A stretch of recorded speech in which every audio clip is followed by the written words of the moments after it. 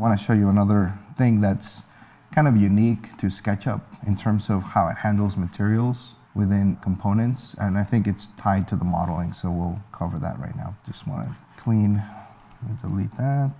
Okay, so all I wanted to do here, let me see, view, toolbars. Oh, there it is, never mind. Okay, let's need a simple cube.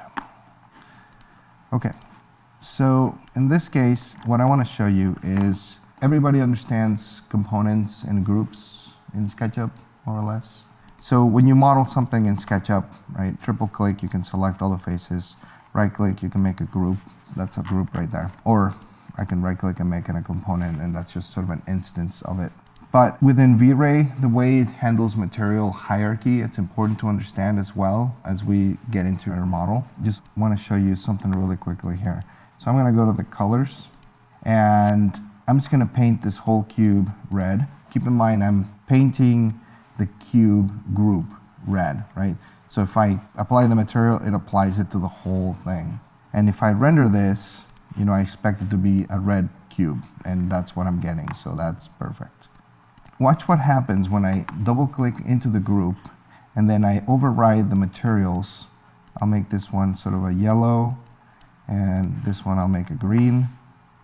And then when I render, that's the result I get. But keep in mind, I apply the red to the entire group. It's a concept that you guys just need to remember, that the material that you put on the face directly overrides the material that's on the group. So if you intend to have a group, let's say a window, and you paint it all wood, a material, you can still go in there and have your glass be part of it and then override, let's say with a glass clear material in it, and render it correctly. It's important to keep in mind because it'll come into play depending on how you guys model, but the material that is applied directly to the face always overrides any material that's applied at the group or component level.